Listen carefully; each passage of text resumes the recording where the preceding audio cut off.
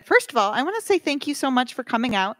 My name is Emily. I'm a librarian here at AADL, and I have just a tiny bit of housekeeping first. First is just to let you know if at any point you need to use the restrooms, head out the same door you came in, and they're to the left. Also, if any of you are summer game players, of course, there is a code associated with this event. The sign is outside, but if you're itching for it right now, it's Stark Weather Tiffany. So you get 150 points for that. If you are not a summer game player, you can let that wash right over you. And if you're curious, you can talk to me afterwards and I can tell you all about it. I also want to say a big thank you for coming out. We've been doing a kind of experiment these last few months at AADL, doing more events for adults during the weekday. And we are finding, as you look around the room today, guess what? There are adults who like to come to the library during the day, during the weekday. And for many people, it can be an easier thing. So I love seeing you here because then I can talk to the folks higher up and say, yes, please, let's keep doing this. And speaking of keeping doing this, we're doing one a month right now. Next month is on Tuesday, September 5th. It's from 2 to 3 p.m. at the Traverwood branch, and it's art history in the afternoon, focusing on the artist Rosa Bonheur, who is a female artist that you don't hear a whole lot about, but I have actually heard this lecturer give this lecture before. Fascinating. Don't want to miss it. Especially like you don't want to miss this next event, which I will segue into right now. Welcome to Epic Stained Glass of Metro Detroit. We are so lucky today to have Dale Carlson.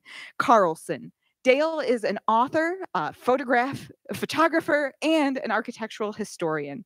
He studied art, journalism, and graphic design at 4 Michigan colleges and also had a degree in photographic technology from Oakland Community College. Now, Dale serves on the Berkeley, Michigan Historical Committee, and he has authored numerous books, ones that you can even buy and get signed from him after this event. How convenient. So now we're going to turn it over to you. Dale, welcome. Hi, everyone. What an awesome crowd tonight. Thank you all for coming. You guys can all hear me okay? Well, my name is Dale Carlson, and this is the 3rd time that I'm presenting for the Ann Arbor Public Library, which is really great. I live in Berkeley, but I love coming out here. I actually lived in Ann Arbor for 7 years back in the, around 1997 to 2004, actually. And Ann Arbor is one of my favorite destinations in the state of Michigan, so I love it when the library here is willing to hire me. I am the author of 3 books so far about architectural history. I've got a few more in the hopper at the moment. My very first book was Corrado Parducci, A Field Guide to Detroit's Architectural Sculptor, that I published in January of 2020. And I followed that, published in 2022. There's a Cons Detroit, A Field Guide to Albert Kahn Designs of the Metro Area. And a month later, Stained Glass New Orleans, A Field Guide.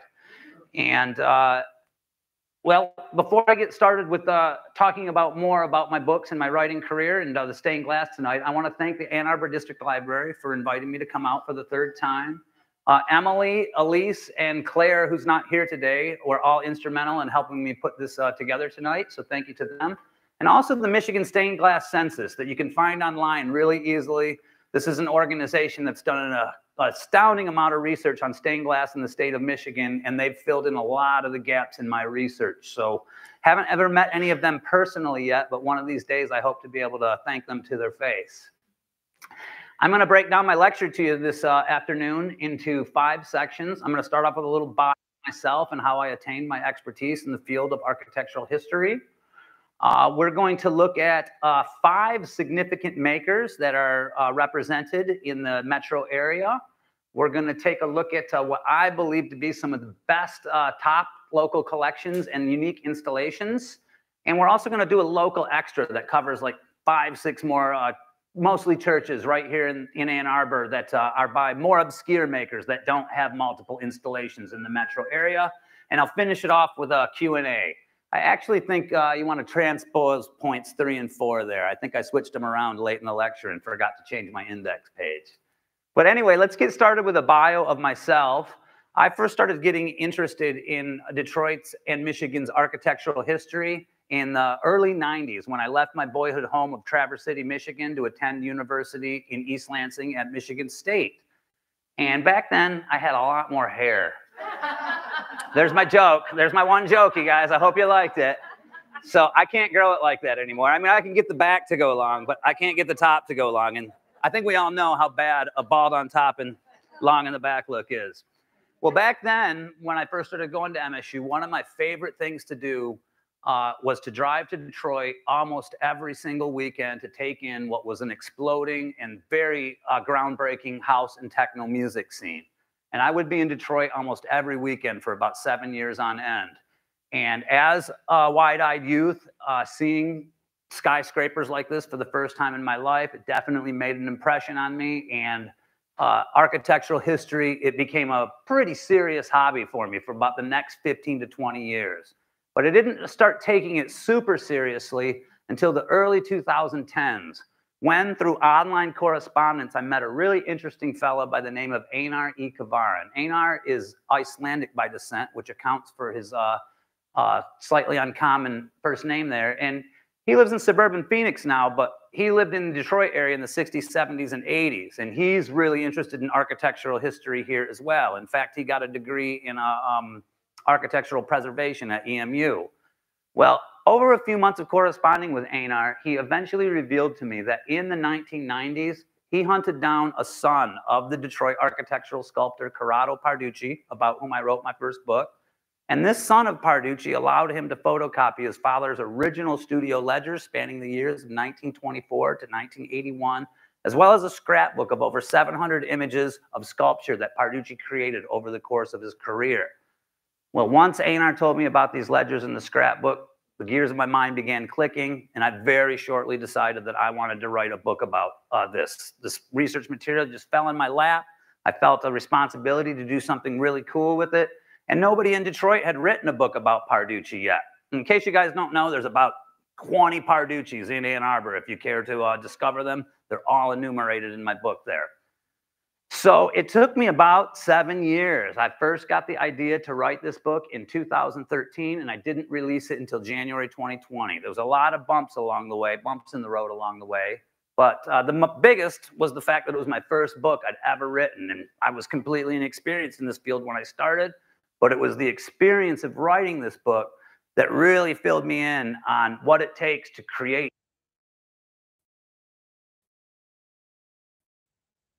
success, to get the story straight and be able to back up the claims that you make about architectural history in the book.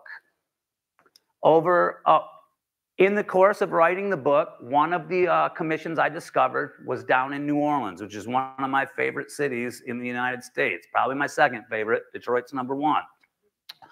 Well, in studying this building and meeting some of the people on the campus, I learned that there was some sculptural detail on the interior as well. So I had to make friends with some people that worked at the school, and their director of alumni affairs, he's retired now, Matt Grau Jr., I ended up becoming friends with him.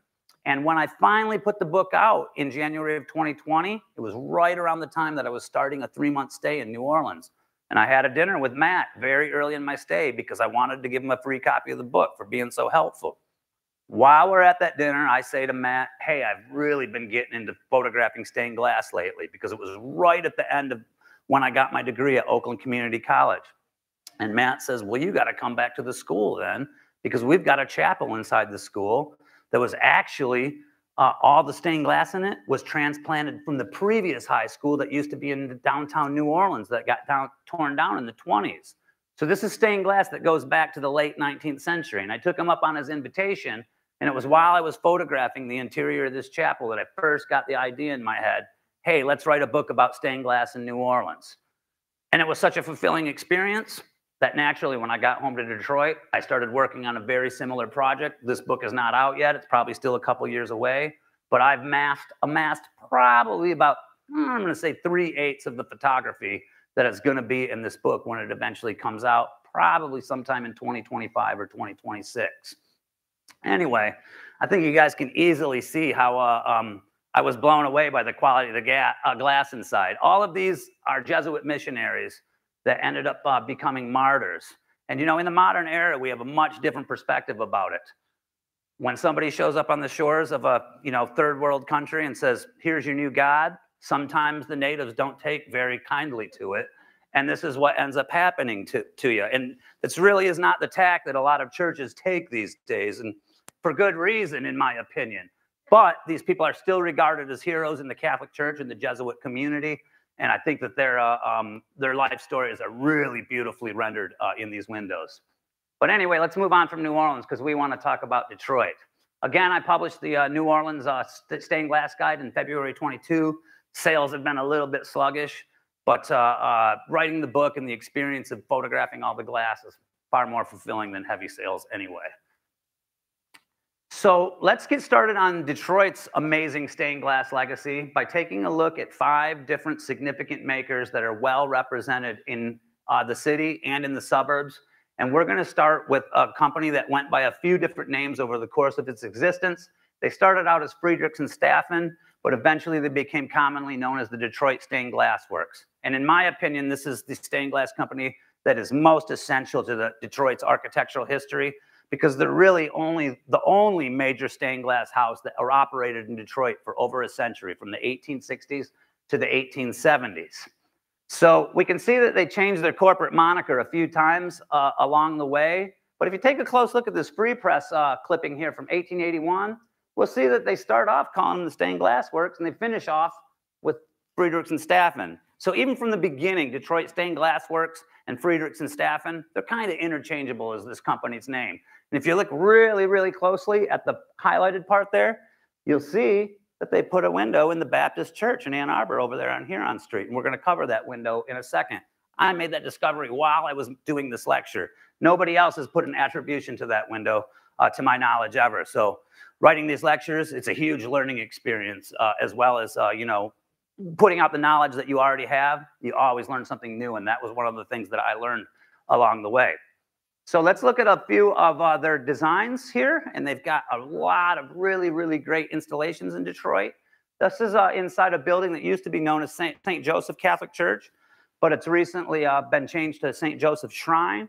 And this is definitely one of the most interesting examples in all of the metro area, because it's very, very rare for 2 different companies to produce one pane of glass, which is what happened here.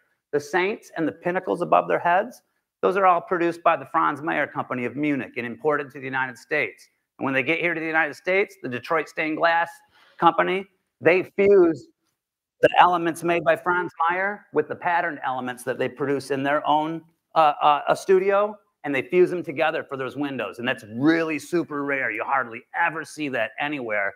So that's definitely one of the most interesting examples in all of the metro area.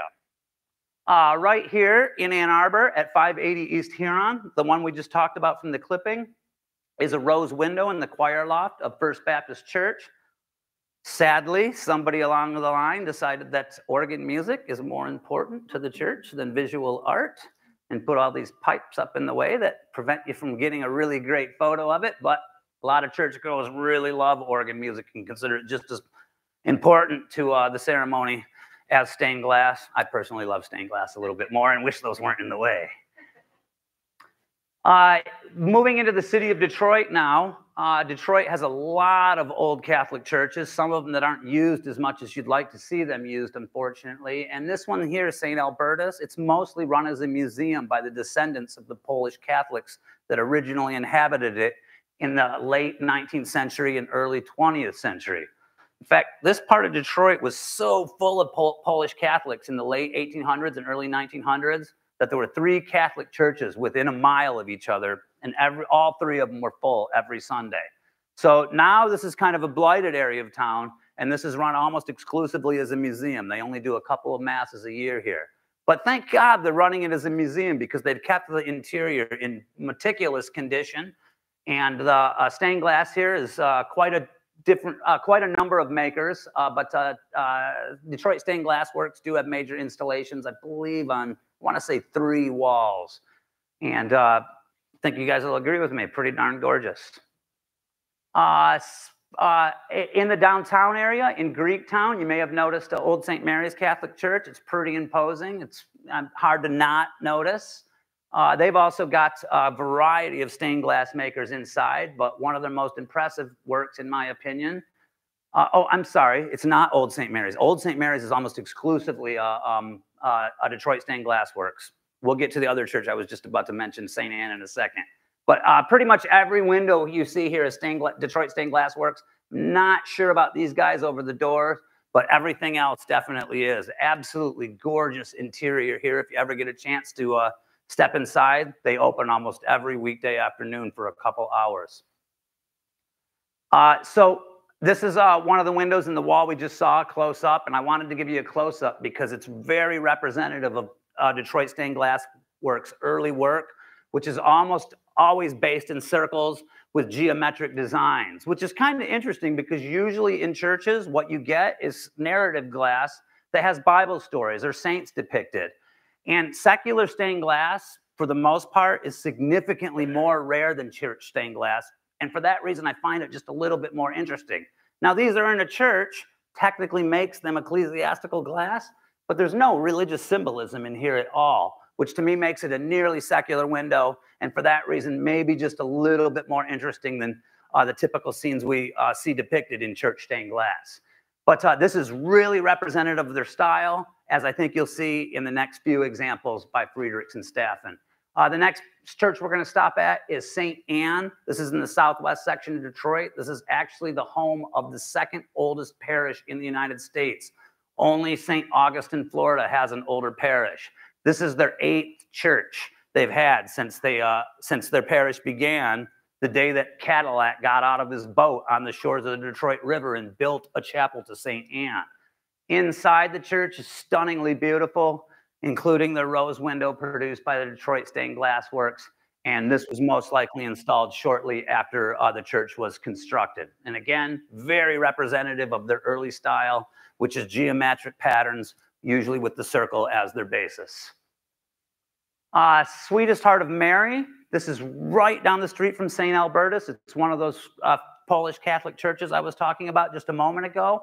I think Sweetest Heart of Mary has one of the most beautiful, if not the most beautiful interior in the entire state of Michigan, definitely in the city of Detroit. This window here, portrays the Holy Family, and we see a child Christ here helping his father Joseph with carpentry tasks, since we all know that Christ was a carpenter. So the arch sections of the window with the circles and the 6-pointed stars, they're actually more representative of Detroit stained glass work style up to this point. But as we move further into the future, they get a little bit more heavily into narrative windows where a story is told through the glass. Let me give you just a few more shots of the interior here since it's so grandiose and beautiful. I took my dad inside here for the first time when he visited me recently. He lives in suburban Phoenix, and he's a Methodist, and he was blown away by it. Go ahead, sir. Do you want to close them all the way? Yeah, usually I give a little bit of light, but I don't mind closing them all the way. I don't mind at all, especially since it's my photography that's being shown off here. Our next stop is going to be in Dearborn at a church built from 1928 to 1930, St. Alphonsus.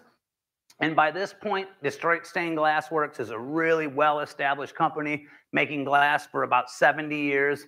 And they start to get a little bit more modern edge to their looks. And we're seeing more narrative elements where they're depicting saints and biblical figures and Bible stories in the windows. That's the choir loft window, probably my favorite at the church. But the lancet windows in the sanctuary are really great as well.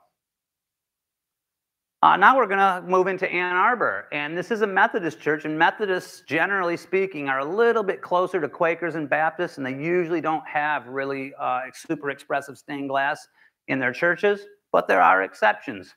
And it says First Methodist Episcopal here, but it's actually First United Methodist, it's known as now. This is right at the corner of State and Huron, and these are presumably installed right around the time that the church is opened in 1938. This is the window that faces the street, and on the opposite side of the sanctuary, we have a pretty nice rose window here. And for those of you who don't know, rose window is a convention, a word that they use for pretty much any circular window these days, whether it has tracery or not. That's like these sculpted stone elements here. But originally, rose windows were supposed to emulate the look of a rose, and these are supposed to be petals. But these days, if it's round and it's got stained glass in it, anybody will call it a rose window. We're going to move back to suburban Detroit here to the city of Birmingham, a Holy Name Catholic Church built in 1954. And we can see that they're getting even more modern in their expression of biblical stories and saints. I love this church not only for its stained glass, but it also has sculpture by Parducci in and outside of it. And also another artisan that we're going to cover here in just a second by the name of Andrew Malia. So that's my last example for Detroit stained glass. We're now going to move on to a company that I'm guessing pretty much everyone here has heard of at one time or another, and that is Tiffany Studios of New York City. Tiffany is unique among stained glass makers in that they have a product line that's not really similar to other stained glass makers. Other stained glass makers, if they branch out into other fields, it's usually into ecclesiastical sculpture or mosaics or murals. Tiffany, they're making jewelry, they're making pottery, home and office decor. So this really sets them apart from other companies that are producing stained glass. But also, Louis Comfort Tiffany is one of the greatest artists that America has ever produced. His father, Charles Louis Tiffany, actually founds the company as a partnership in 1837. But it's Louis, the son, who really launches the company into international renown. And we've got a bunch of great examples of Tiffany in the metro area. We're going to start in Ypsilanti. This is at the, which building is it in now? It's in the Ypsi Historical Building now. And it was originally installed in a building just a couple doors to the south, the Ladies' Library Building. It's originally known as the Starkweather Library Building, which eventually became the Ypsilanti Public Library. Well, this window got transplanted into the Historical Museum building just a couple addresses north. But if you drive by slowly when you're in this part of Ypsilanti, just look to your right and you will see that there is a new piece of stained glass in the Ladies' Library Building that is this exact size, but not quite as nice as the Tiffany, obviously. Also in Ann Arbor, right kitty corner from the First United Methodist Church, we have what was formerly the First Unitarian Universalist Church, but it hasn't been this for many years. And it is now the offices of Hobbs & Black, a local architectural firm. Really great Richardsonian Romanesque design that if you step inside, you will find has a great Tiffany piece of glass inside. And if you look real closely, right down here at the bottom, recessed in the wood a little bit, you can just barely make out Tiffany Glass and Decorating Company, New York. And that's one great thing about Tiffany is they frequently put a corporate insignia on their windows, which makes the year of production often is given, but also it makes the attribution to the Tiffany Company absolutely irrefutable. At Starkweather Memorial Chapel at Highland Cemetery in Ypsilanti, this is a really great historic. This is a guy named George D. Mason, and he ended up designing the Grand Hotel on Mackinac Island, as well as the Detroit Masonic Temple. So he's a person that's super important to Detroit's and Michigan's architectural legacy. I believe I've got one more shot of 3 more windows inside. These are getting a rehab treatment in the very near future, if it's not already recently. Okay, great. Well, I'm glad to hear that. I'm going to have to call my friend who got me inside and see if I can get inside again. And see, these were shot probably about 2 years ago, so before a rehab was done on them. I understand, just to give you an example, you can see these yellow panes here, but there's one that's blue. That's one that got blown out and got replaced with the color they had available at some point. So that can happen often with stained glass, you know, with the money isn't there to make it as perfect as it was when it was originally installed. Sometimes you'll see evidence of a repair job that isn't that great. This is not my favorite, but probably my second favorite Tiffany in the Detroit area. And one of the main reasons it ranks that high for me is, again, that it's secular. And secular subject matter is way less common than ecclesiastical subject matter, which makes it slightly more interesting. This is a kind of neoclassical influence here with, I guess this is maybe a child Pan playing some flutes. I'm not really exactly sure who these figures are intended to be, but it's definitely not made for a church. This was made for a private residence, the George L. Beecher residence. that has now been absorbed into the campus of Wayne State University, and there's now administrative offices inside this building. In downtown Ypsilanti again, at the First Presbyterian Church. This building is originally built in 1857 with a single central spire, but it undergoes a massive renovation in 1898-99, where they add 2 outer spires, take down the one in the middle, and they also add a Tiffany rose window at that point. And I really love comparing this to one of the examples you find in my New Orleans stained glass book at the Myra Claire Rogers Chapel at Tulane University. This is actually a transplant. It got transplanted there in the 70s. This was originally created in the 1890s for the Newcomb College chapel at a different place in the New Orleans city limits. But these Celtic braids on the outside, the similarities are absolutely uncanny, leading me to the conclusion that these probably rolled off their factory floor within 5 years of each other minimum. But maybe even closer. Could have been one after the other for all we know. But amazing comparison there between 2 windows in completely opposite ends of the country.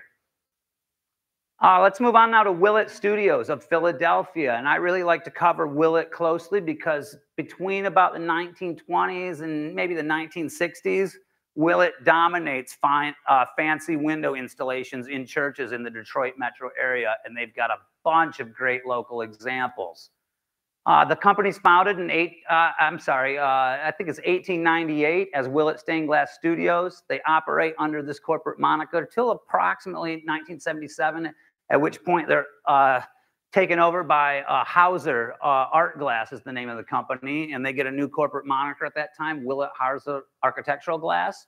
And then in 1997, that company is absorbed into Associated Crafts. But Willett Hauser is still part of their corporate moniker if you go to their website. So this is just like the Tiffany case. The father is a real pioneer, and he gets the company started, but it's the son, Henry Lee Willett, that really brings the country into national prominence during the course of his lifetime. And then they also spawn E. Crosby Willett is Henry Lee's son, and they're shown in the photo on the left there. That's Henry Lee on the near side and E. Crosby towards the back there. So Willett still exists, but they're not making as high quality windows as they did in their heyday. Let's look at some of their primo stuff from when they were doing their best work. This is a St. Andrew's Episcopal Church, which I believe we have a couple members here. So you guys have probably gotten a good look at these windows. There's other makers present at St. Andrew's. Not everything is a Willett window. But Willett is really good about leaving their corporate moniker on windows. These are all from St. Andrews, and they let us know that these are installed long after the church is built between 1949 and 1964. There's a lot of really interesting details in these windows, and one of my favorite is, of course, Angel Hall on the campus of the University of Michigan, designed by Albert Kahn, about whom I wrote a book, and this is one of his most formal fancy designs he does over the course of his career.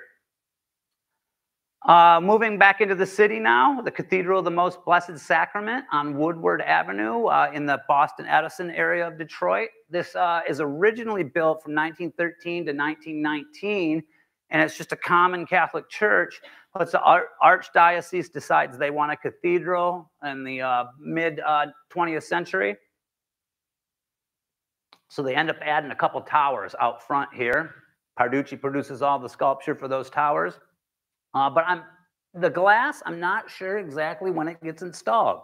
To me, it's too modern looking to be in the original dates of 1913 to 1919. But all these windows are elevated, and you don't get to see a corporate insignia on one of them in the entire church. So it's really hard to make a call about when these were installed. I might come across the information at some point. So I shot these really early in my stained glass shooting career, back when I was more concerned about showing the stained glass within the context of the church. So you don't get as many good looks of what's actually happening in the glass with these photos. Now I'm way more into getting the actual narrative detail and being less concerned with the church context. It's probably my best shot of the interior there. You'll notice how modern the lighting here is. This church has been modernized a couple times to the chagrin of many Catholics who preferred the much more traditional look of its original construction. Another Methodist church with a ton of stained glass, which is, again, really uncommon. This is Metropolitan Methodist on Woodward in Midtown Detroit. And it is very uncommon to see a Methodist church looking this grandiose. I mean, I think most people, if they didn't know it was Methodist, would immediately jump to the conclusion this is a Catholic interior. But it is not. On one side of the sanctuary, we have scenes from the life of Christ as a youngster. And on the opposite side of the sanctuary, we have scenes from the life of Christ as a full-grown adult. Let's get just a little bit closer in on the detail there. Really beautiful stuff. Quite a few Bible stories told through the glass as well. Over the high altar with some really great tracery there is, of course, Christ with, I think the Alpha and Omega's in there somewhere, isn't it? Maybe not. And some really great detail shots that, again, show us our years of installation and creation. And I always enjoy a church, almost all churches that have a huge Christian stained glass installation have a representation of the devil, at least in one small spot. And that's something I frequently look for because Satan can be portrayed in so many different ways on glass. It's always unique, interesting to see what the artist comes up for that representation. Right after this church is done, the same architect, William Ian Hunter, goes to work on Grosse Pointe Memorial Presbyterian. It gets some additions in the 60s. We're not as concerned about those because they don't have the great stained glass.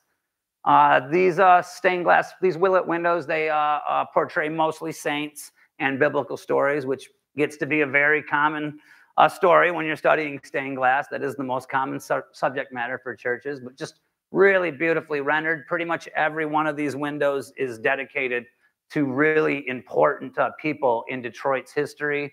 I believe one of these is dedicated to people in the Brush family. Brush Street is, they're almost certainly descendants of the Brushes, after which Brush Street is named for. And this one right here is Theodore Henry Hinchman. That is the father of the Hinchman that goes on to be one of the partners in Smith, Hinchman and Grills, a super important Detroit architectural firm of that era, or the era immediately after that. Here we have a couple close-in details, something I try to do much more often these days. On the left, you'll note how morbid this photo looks. This is one of the four horsemen of the apocalypse. And on the right, we have a call for prison reform, which I think is a really great cause and a really great window. Again, Willett is always putting their corporate insignia on everything, so we never have to wonder about when Willett windows were made or installed. They almost always let you know. Here's a later installation at Grosse Pointe, which I find really interesting because you hardly ever see a set of double doors like this with stained glass embedded within it.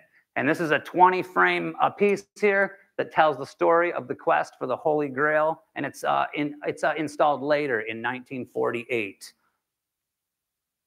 What's next?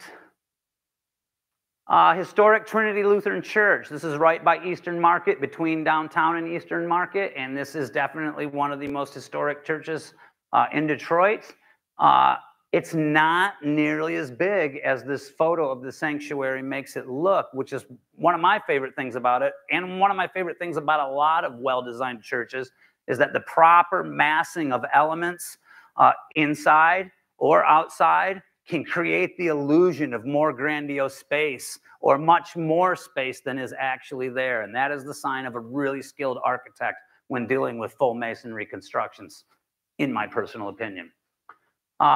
Can't tell you which side of the sanctuary this is on, but I believe this depicts mostly scenes from the life of Christ. And here's another example of back when I was trying to shoot and show more of the context of the church. And I really do love this shot and how I got it through the arch, but we really don't get a lot of detail about what's actually happening in the windows here. Back in Washtenaw County, a really, really old building, St. Luke's Episcopal Church, is built in 1858. But I have it later in my list because the windows don't actually get installed until 1945 to 1949. And there's a few other makers at this church as well, but the lancet windows in the main sanctuary, for the most part, are Willett creations. And one more surprisingly thoroughly decorated Methodist church you'll find in Birmingham. This says built 1951, 1952. Not every window here is a Willet, but the vast majority are. And one of my, again, tons of maker's marks, but one of my favorite installations in this church is in their choir practice room. We have a window that has quite a few different musical references. We've got Bach here. We've got Wesley. I'm not sure what his contribution is to music, but the ministry of music is also mentioned. We've got some instrument players at the top. But the coolest part of this window is the massive signature that Henry Lee Willett leaves. And it's pretty uncommon to see a signature that big on windows. I always love it when I find one that is done that large. You can see how big this pane is right here in the corner. This is that exact pane right there. A few more from inside First United Methodist of Birmingham. These are in the main sanctuary.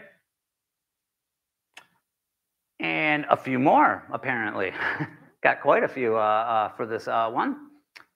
And now we're going to move on to a church that is right in my neighborhood. I live in Berkeley, Michigan. This church is about a half mile from me. It's built in the mid-50s by an architect that designs hundreds of churches in the 50s, Harold E. Wagoner. And their stained glass is installed in the years immediately after the church is constructed. And this is kind of the more detail-oriented shooting that I've been getting into lately, which I think is more interesting than shooting far away after a few years of developing my technique. Again, scenes from the life of Christ, which you can expect in almost any church that has a stained glass installation. Quintuple lancet windows on either side of the sanctuary here. And you'll notice pretty easily, this church is built out of cinder block, very common building material, but used in such a way that it's graceful enough that it is fitting for the interior of a church. And not often is cinder block that exposed in a formal building like this. So I actually really like this use of those materials. A few more close-ups here. We've also got some really important historical figures. John Monteith is super important to the early years of the University of Michigan and has a Detroit Public Library named after him as well. And obviously, Martin Luther is, the person that is most responsible for the development of the Protestant churches of Christianity. More maker's marks. You never find a Willett installation without maker's marks. Even at the Cathedral of the Most Blessed Sacrament, I can't see them because the windows are too high up. I'd pretty much guarantee you they're there if you got up on a ladder to go find them. We're now going to move to a much more modern maker. Atelier Loire is founded by a guy by the name of Gabriel Loire in France in the 20th century. And he is a world pioneer and leader in the development of dalle de verre glass, which literally translates to slab of glass. And these are windows made with much thicker pieces of glass that are held together by a matrix of epoxy or cement. So it's a much different process creating these kind of windows than it is creating typical lead line glasses, which is what we've seen thus far. So you guys have probably seen dalle, and you'll recognize this look that I show you in just a second. I just have a short list of some really important commissions that they've done over the course of their existence. Chartres Cathedral is by far the most prestigious, and obviously they installed it long after the church was built. But to even have a single window inside Chartres Cathedral is very prestigious for any stained glass maker. And I can't remember when they installed those ones, but it was in the 20th century. Well, we've got a couple great Gabriel Loire examples right here in Ann Arbor. And the first one is at the Chapel of the Holy Trinity on the campus of Concordia University, built in 1962. This is a really awesome modern church design that I really love. And it gets 3 different major Loire windows installed between 63 and 66. And Gabriel even leaves a signature in a couple places. Gabriel Loire's company, I would say, is about 50-50 as to whether you're going to find a signature on their glass. A lot of times in a contract to create glass for a Catholic church, there will be a stipulation as to whether they're allowed to leave their signature or not. And we'll see another example where he's not allowed. Well, I don't know if not allowed is the phrase we want to use, but where he doesn't leave a signature elsewhere in Ann Arbor.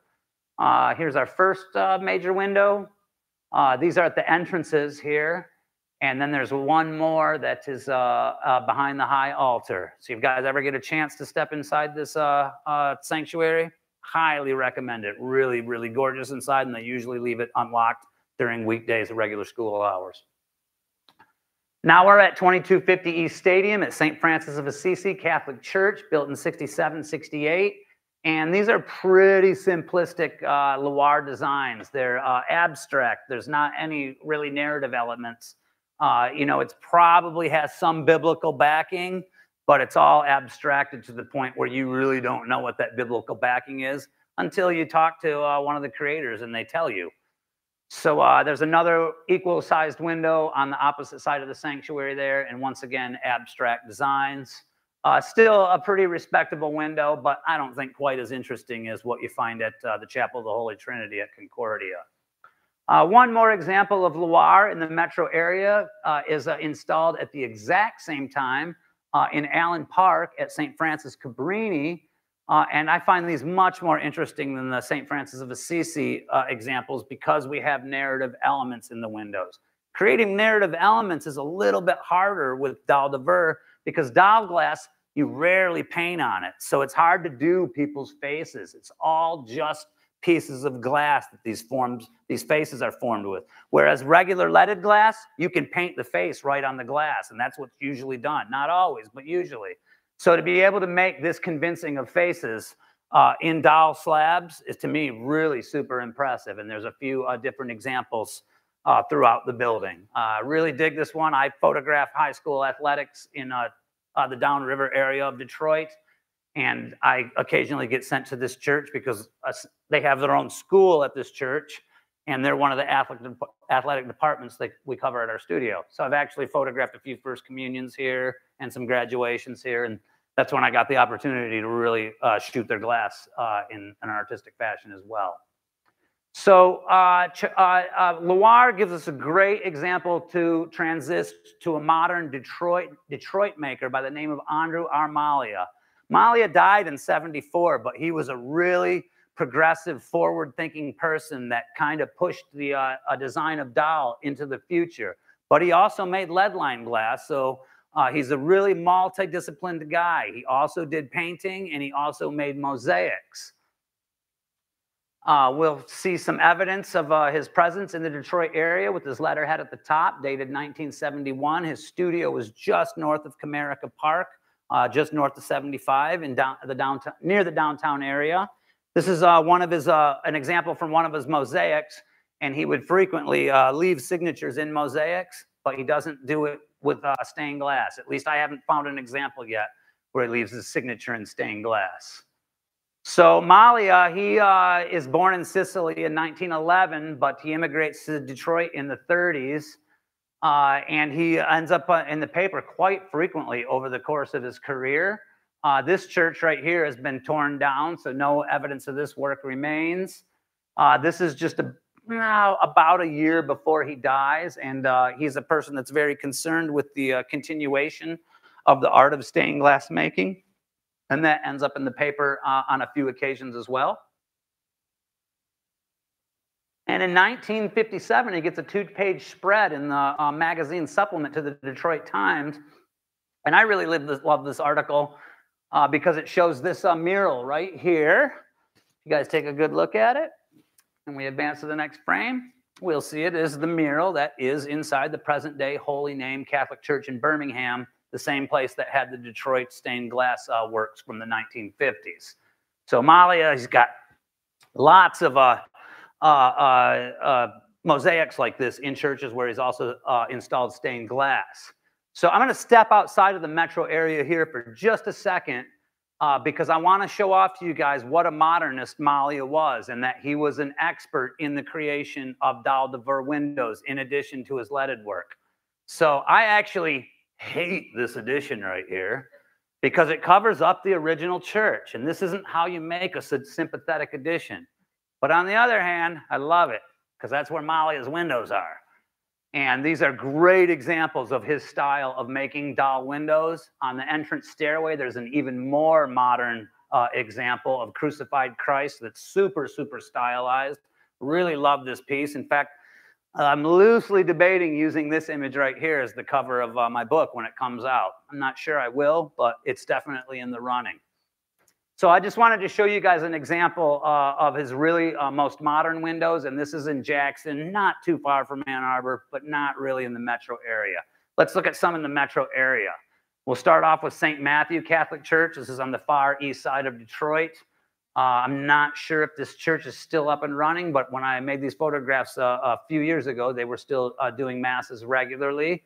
We can see it's traditional lead-lined glass, but it does definitely have a modern edge to it, and I love how many colors he's incorporating here. But what's probably most impressive at this church is one of his mosaic works. Here's some more examples of the leaded glass. But here's a massive half dome over the altar that incorporates over 1 million pieces of a mosaic tile, according to newspaper articles of the day. So again, Malia, master stained glass maker, but multidisciplined. He also paints and he makes amazing mosaics. Christ the King Catholic Church in Detroit. This is on the northwest side. This is considered very modern for the era in which it was installed. And Malia also produces at this location Stations of the Cross in mosaic style. And this little trim right here around the mosaics, that's by Corrado Parducci, my favorite sculptor. My favorite window at Christ the King is in the choir loft. It's this triptych window that faces the street. They light it at night. Doesn't look as good from the outside as it does from the inside here. I really love this piece. Definitely one of his most striking installations in all of the Detroit area is St. Scholastica Catholic Church, built in 1965. This church does not have services that often, but every once in a while. But it gets described as a church for the jet age in the newspaper articles when it first comes out, because I think we can see how modern it is. There's also a baptistry over here with a, can't see it very well, but there's a mosaic of Christ being baptized by St. John in there. That's also by Malia. But one of the most interesting and most striking aesthetic elements of this church is the high altar on the opposite side that is kind of a reflection of the stained glass, but in mosaic. And the priest at this church for many, many years was a super skilled mosaicist that was friends with Andrew Malia. And along with members of the congregation, this mosaic around the high altar was produced over the number of many years. So really beautiful building that is very difficult to get inside, but I have found if you keep pushing and pushing and pushing, eventually somebody's going to let you get in there and make pro photographs. Okay, so that wraps up our makers commonly represented in Detroit. We're going to go through a little section here now that's just churches in Ann Arbor, Washtenaw County, that have stained glass by makers that are not super heavily represented in the Detroit area. And we're going to start off with First Congregational at William and State first. The original 1876 by a really important Detroit architect, Gordon W. Lloyd, who has many standing buildings throughout the state and even some outside of the state. This window is unattributed, or at least I have not found an attribution for it. And I know a few people at First Congregational that are pretty well educated on their interior decor, and they're not sure either, but beautiful window nonetheless. Some more pattern windows with just the slightest amount of narrative elements, Lamb of God, Tree of Knowledge, a Lamp of Learning, but for the most part, just geometric patterns here, and these I don't have an attribution for either. But if we go over to the chapel, this is on William Street, kind of like right across from the New York Pizza Depot. The chapel was built in 1953. The architect is a U of M professor by the name of Ralph Hammett. And the chapel is named for a minister of the church with the last name of Douglas. I can't remember his first name. But Douglas, he's also an author, and he writes a really famous book called The Robe that got made into a Hollywood movie that maybe some of you have seen. He also wrote a book about the life of Peter, some people say the first pope, and that one was also translated into a movie, but I cannot remember the name of it just now. So in the regular chapel, we have these great conic windows of really reputable maker from Boston. And the story is that these little medallion elements here at the bottom, these are actually inside Douglas's home elsewhere in the country he's got another home, and he loves them so much that when they hire Conic to produce these windows for the sanctuary, these medallions get taken out of the windows of his home and added into these windows. At least that's the story of one of the historians at First Congregational tells me. The most interesting window is the window that faces William Street in this chapel, because it has references. This is to the robe, and this is to the one, a fisher of men, it says here, but that's not the name of the movie, but this one kind of loosely references the movie that's made based on the book that Douglas has written about St. Peter. So that's definitely, I think, the most interesting window between all of the buildings. Just my personal opinion, though. We're going to move now to downtown Ypsilanti. This is the First Congregational United Church of Christ. It's originally built as Congregational Church. That's literally its name the day they opened up. It gets dismantled and completely rebuilt in 1898. And this is presumably when the stained glass is installed, but I can't give you an exact date on that. I can tell you, though, that it's a really interesting company from Columbus, Ohio. Boo, go blue. The Von Garrichten Art Glass Company. And there's a really nice maker's mark on the windows there. This is now known as Ypsilanti Art Space. And it's been rehabbed to a certain extent. Sometimes they get live performances in here. I got to meet one of the people who led the renovation, so that was really interesting. And these are really super typical images for a Protestant church. Christ knocking on the door. Christ is the Good Shepherd.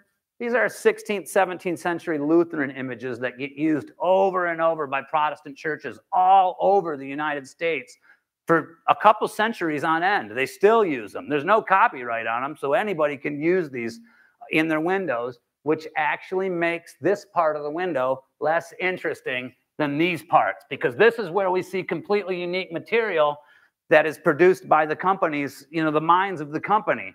Whereas the Christ is the Good Shepherd and the previous Christ knocking on the door, exact same way you'll see it in thousands of Protestant churches all over the United States.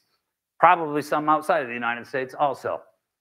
Still a really great collection here, but I prefer the art glass pieces. And when I say art glass, that usually means designs like this that don't have any painting on them, and the design is completely contingent on how fancy you can make the flourishes in the glass panes look. All right, this is one of my favorite installations in all of Washtenaw County, if not the entire state of Michigan. This is the First Methodist Episcopal Church, downtown Ypsilanti, now known as First United Methodist. This is built in 1891, 1892 by a very highly reputed Akron, Ohio-based firm named Weary and Kramer. And George A. Meesh and Son of Chicago, Illinois are commissioned to create the stained glass windows here. And they've got 3 different walls with installations this grandiose. And I just absolutely love them. This is the one we used for our advertisement for the lecture today. It's over their high altar. This is about 20 feet high and maybe 12 feet, 15 feet wide. So it's very grandiose. And then we have another similar to the first one on the opposite side of the sanctuary. Their aloft seating there is getting a little bit weathered, though, don't you think?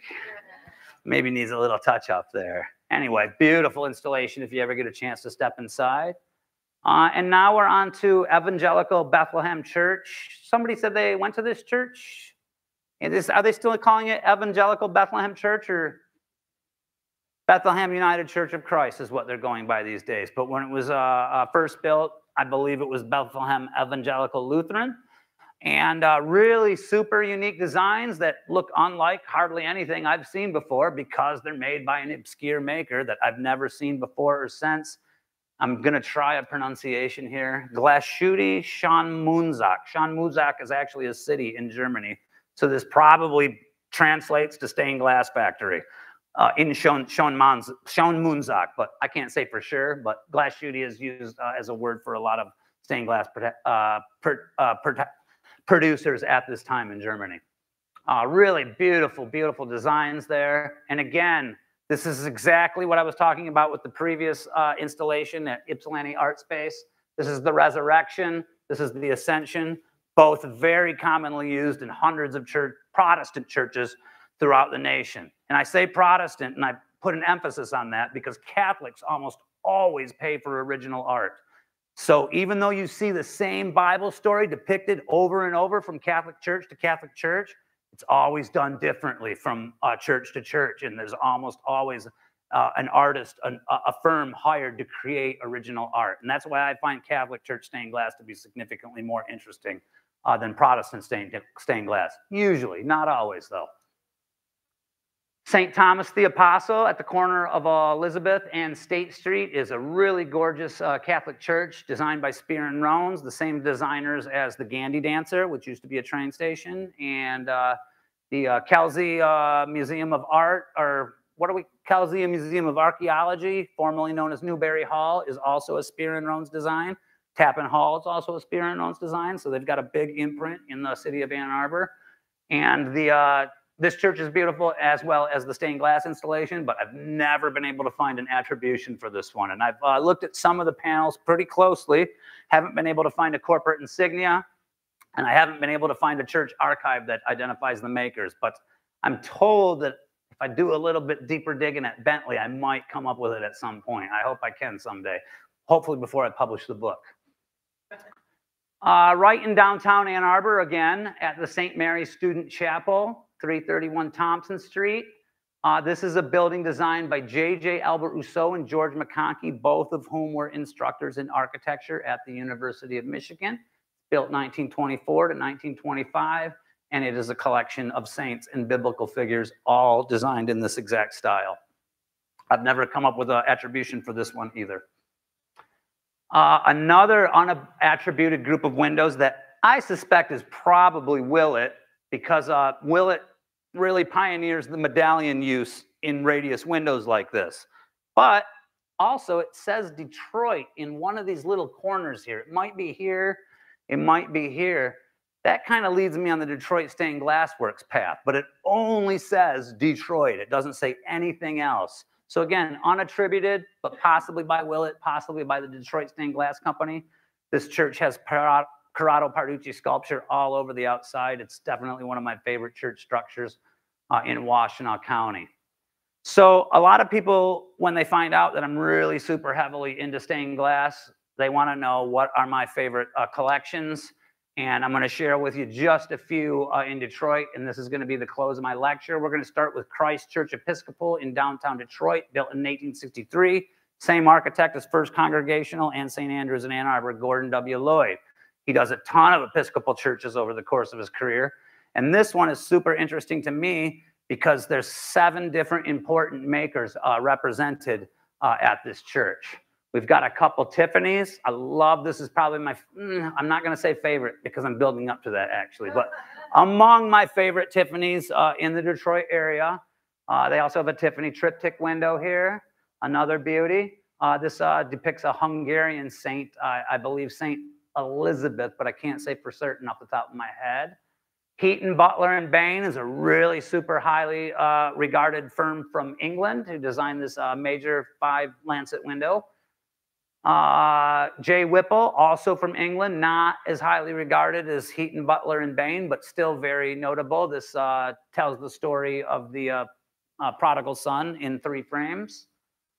And then a much more modern installation, if I'm not mistaken, this one was installed in 1971, and again, scenes from the life of Christ. But I would just like to reiterate, Episcopalians, Catholics, way more likely to pay for original art that depicts the life of Christ in a way that it hasn't been depicted before, unlike the Protestants. So in addition to the 3 windows I just showed you, we also have these additional 6 makers represented at Christ Church. Now, some people don't like the chaotic look of having a bunch of different makers in a bunch of different styles. I personally do. If you like your church to look organized and everything to be congruous stylistically, probably not going to be your favorite church.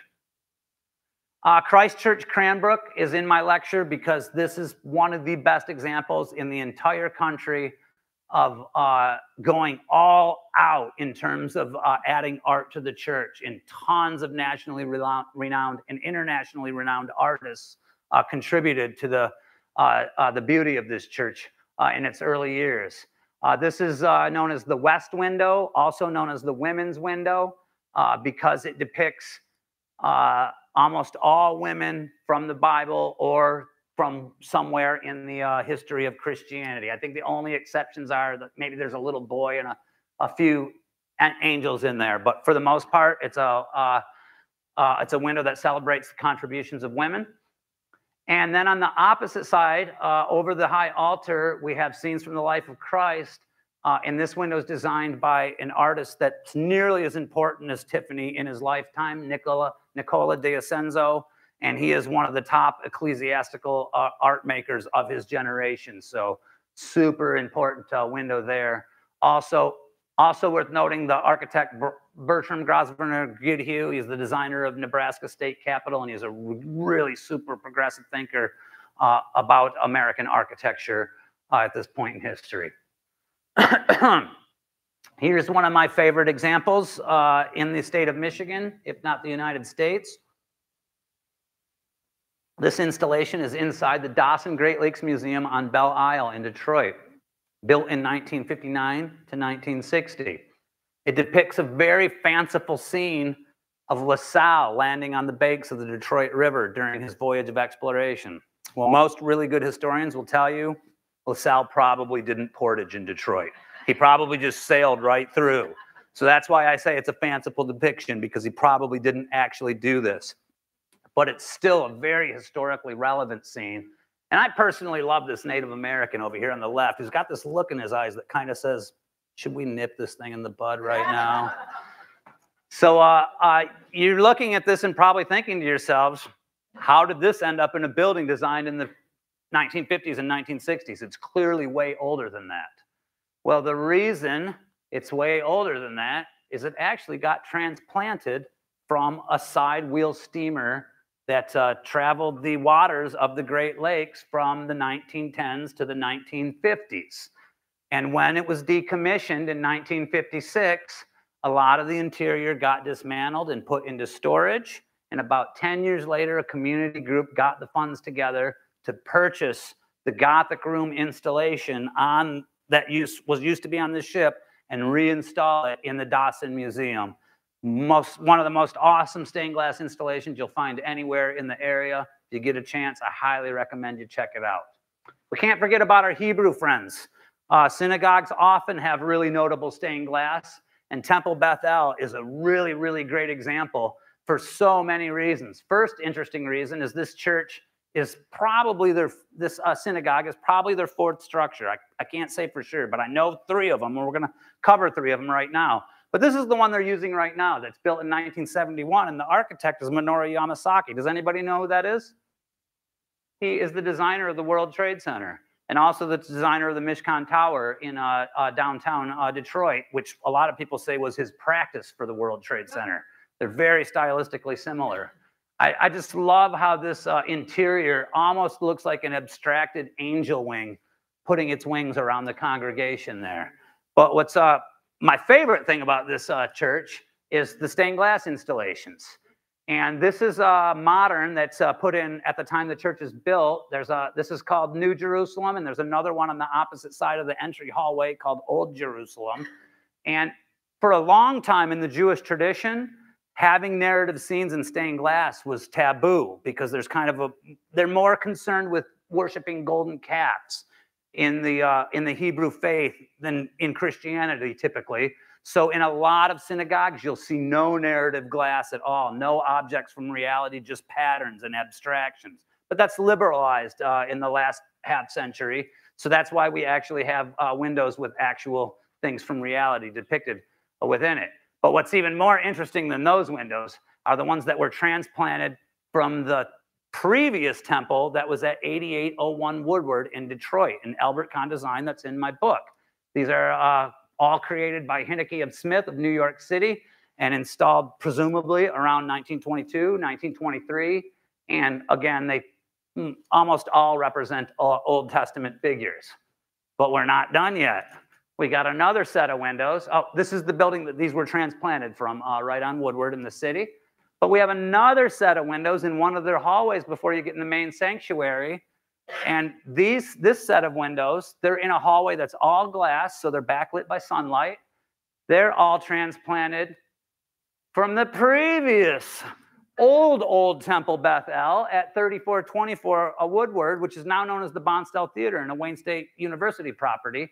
This is about to undergo a renovation, and they're going to try to bring it back to the original appearance of when it was a Jewish synagogue.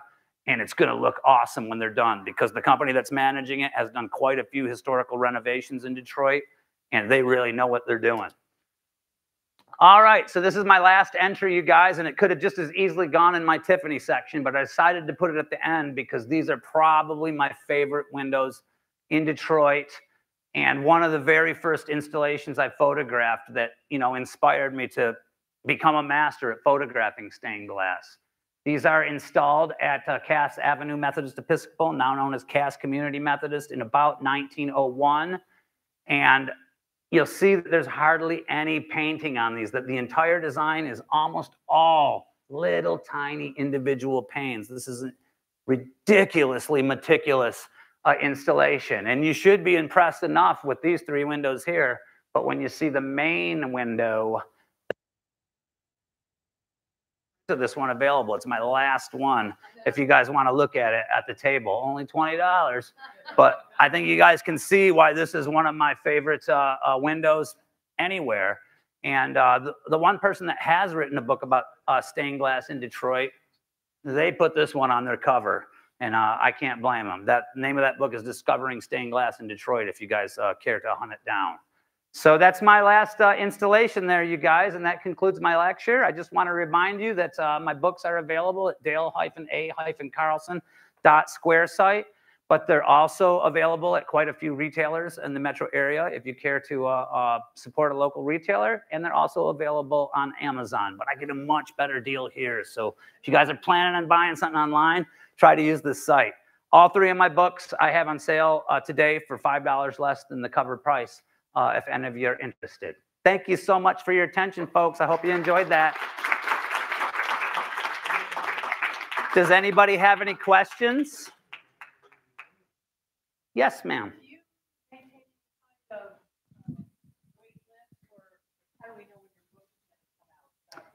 Well, you can leave your email address with me.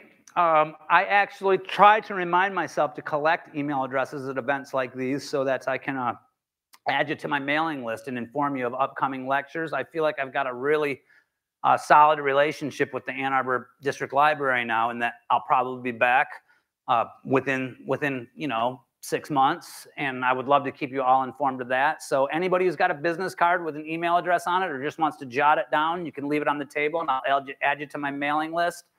I don't necessarily give updates on when books are coming out on that mailing list, though, but that's an idea worth considering. My next book that's going to come out long before the stained glass book is actually, it's about Albert Kahn. Albert Kahn, when he was a youngster, he won a $500 scholarship in 1891. And the stipulation of the scholarship was that he go to Europe and spend 9 months there and freehand draw classical architecture, which he did. U of M Museum of Art. It holds 276 of those drawings, and they've given me permission to include them all in a book that I've finished all the work on the images for it, but I haven't written the text yet. I was hoping to do that this summer, but I've been so busy I haven't been able to yet. But that book will almost certainly be out by the end of 2023. The stained glass book, probably not going to come out till at least 2025 because Detroit is such a huge metro area. I've got Washtenaw in Oakland County covered really good, but I've still got a lot of places to hit in Macomb and Wayne before that book is going to be ready. But if you leave me your email address, I'll try to remember to update you on when the book's coming out. Anyone else? Yes, sir. Uh-huh. That way, anyone watching on the screen can hear you. Ah, I gotcha. Swedish Heart of Mary down in Detroit is having a pierogi festival this weekend, and the church is going to be wide open, so you can see those beautiful stained glass windows at your leisure. Ah, I gotcha. Well, thank you for the tip. I'm actually going to the Charivari Festival at Fort Wayne this weekend, which is a techno music festival. So I may or may not, but that is a church that you can see as evidenced by my photos. I've been inside many, many times, but that's... Well, polka is techno before they had synthesizers. You know what I'm saying? I also feel that way about what is the Mexican music they call it? Mariachi. I also think of as pre-synthesizer techno. Anybody else with another question? Yes, sir. Thanks very much. I used to love going to Materials Unlimited. I've been in there. Oh my gosh, Yep. I'm so sorry. They're going. So for someone that is in the market for stained glass, would you have any generous? You've already been very generous, so thank you. But any thoughts about where someone who is interested in purchasing it might find some? Well, architectural salvage warehouses are probably the first place that you want to start. I'm not really sure who's taken up the slack since Materials Unlimited has shut down, but a little bit of net searching, you'll probably be able to find a few places that do that kind of business in the metro area. I've got a few friends in the Detroit area that try to do salvage work when they know buildings are going to come down. They're more into salvaging sculpture than windows, but I have heard quite a few stories over the years of churches that are completely condemned, where a company can come in and take down the windows. Making a deal with that kind of company, though, is probably significantly more difficult. First, you got to find out about them, but then you got to be willing to shell out, because those classically made old windows that get removed from churches, they demand a huge, huge premium, and it's not cheap at all. I mean, be ready to spend 5 to 20 grand if you want a really grandiose window like that. You know what I'm saying? Yeah, I'm sorry I don't have more direction for you, but go ahead, ma'am. Just a quick one. My hometown, Grove City, Pennsylvania, which is north of Pittsburgh, roughly. Very small town with about like 9,000 people when I lived there. But our Catholic church there, the stained glass was imported from Italy. And I wonder, of the European countries, you seem to mention London, right? As one of England is one of the places. Would there be particular European countries that were best known for quality stained glass? These were incredible. Probably the most highly regarded city in the world for stained glass is Munich, Germany. And that is where Franz Mayer and FX Zettler both had their corporate offices for a couple centuries.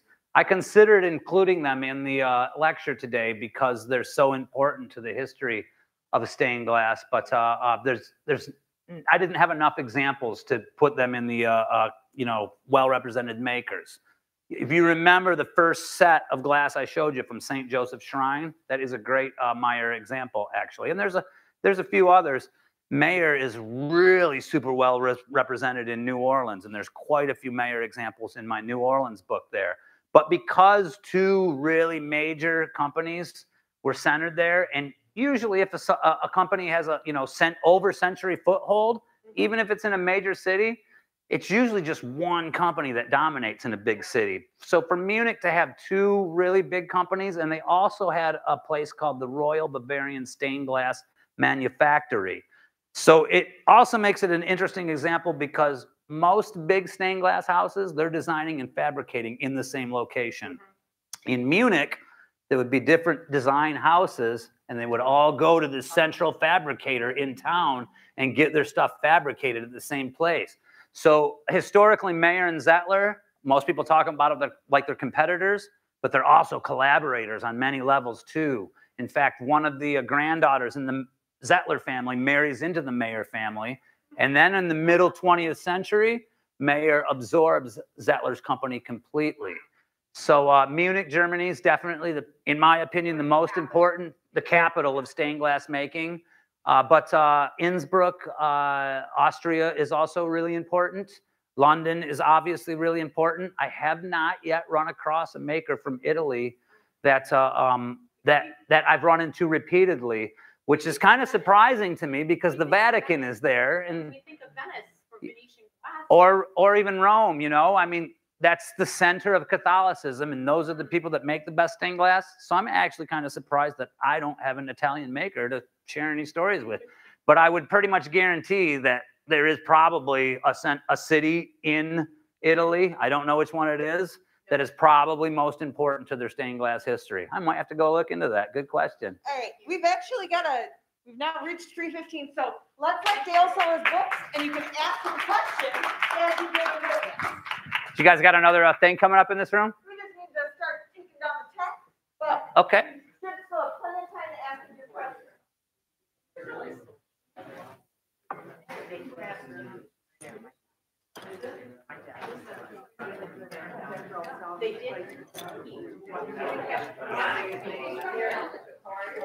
Boy.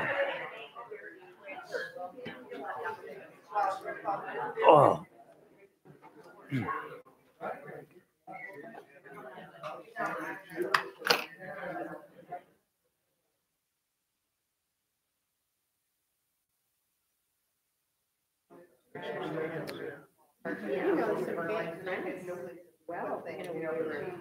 Can I look at the book briefly? Or Yeah, help yourself. Those are my